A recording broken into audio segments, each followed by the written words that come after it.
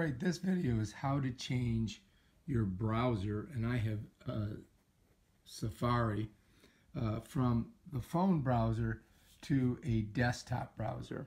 Because in your desktop browser you can do a lot more things. So the first thing you have to do is go to Settings. And then in Settings what you're going to do is you're going to scroll down until you get to Safari. And then you're going to click on Safari. It's going to open up. And then what you need to do is you got to scroll down Safari until you get to Request Desktop Website. Then what we're going to do is we're going to go here, we're going to click on that. And then we're going to go up here and it's, look, it's already on. So this will probably be off, and then you're going to go like that. It's going to click on. And so then if we go back here, let's just get out of Settings. Let's go to Safari.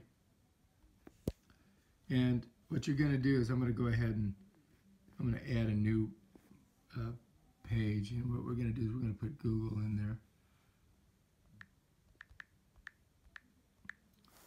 All right, yeah, let's just go to Google. So this is the way Google is going to appear when you have it on desktop. So it's going to be just like your desktop. Now let's get out of there.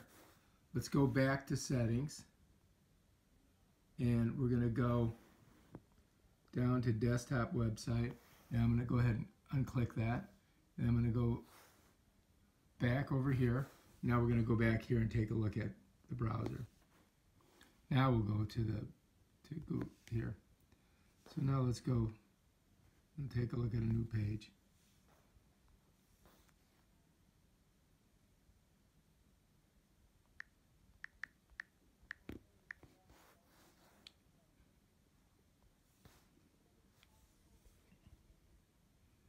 And there we are. We're in a new page on Google. And as you can see, it's much different. I'm going to go ahead and go right there. There it is. All right, so now if you look at this, this is the phone version of on Safari. You'll notice it's completely different. It's a lot bigger, and it's got the all in images on this side as opposed to this side. So that is the difference in the browser. And so if you keep the phone browser, that's the way it's going to look. But if you go to the desktop browser, it shrinks it up and it looks just like it would on your desktop.